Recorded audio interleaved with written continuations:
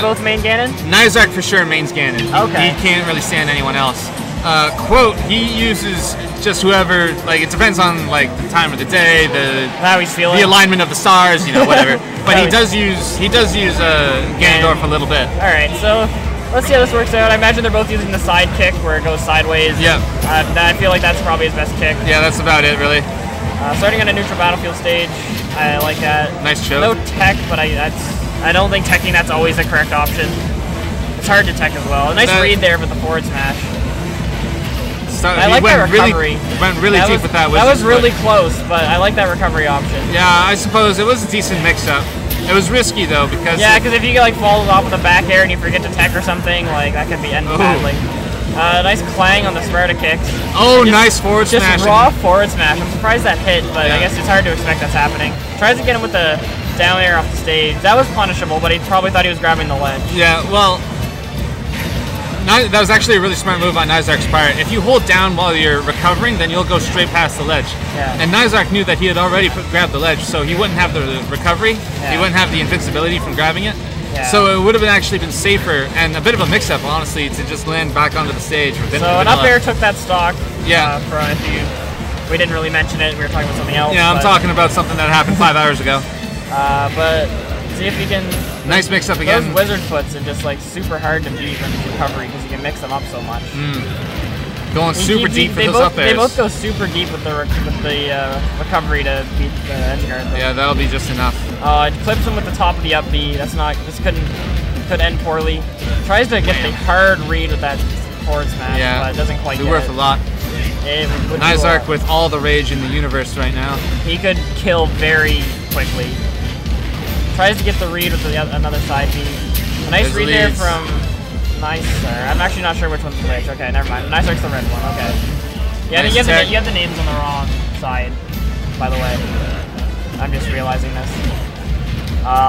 Because I'm like the red, all right.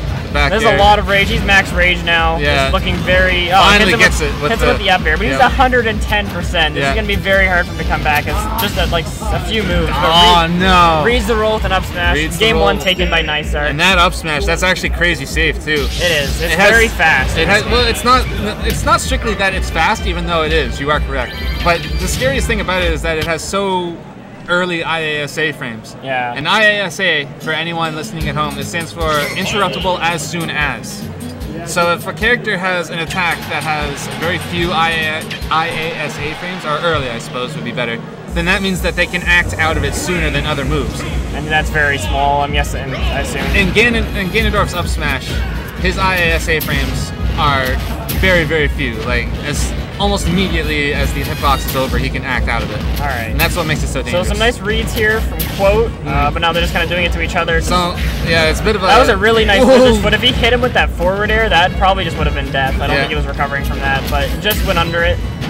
Both of these players going for the side B reads. I like it a lot. Oh, no, and he saved them. But... Nysyarc might have died if Quote hadn't landed the up B. Again, they go for those tipper wizard up airs, I should say, not wizards, but the up airs seem to be a very good kill option in this matchup. So you can just kind of fall off with them or hit them from above. Tries to clip his shield with that forward smash, up smash, I should say. But. His up air is a decent kill move. You are correct, but what makes it so powerful is that it's frame 6. Okay, it's a very fast move. Yeah, got the trump. Tried to hit him off his invincibility because he knew he couldn't grab the ledge again. Down tilt doesn't quite do it. Nysyarc and he keeps going for it. Nysyarc seems quite in control of this match. Yeah. Nysyarc, his game plan, his philosophy is that it doesn't really matter whether he wins or loses. He just wants to swag as hard as possible. He just wants to play Ganon.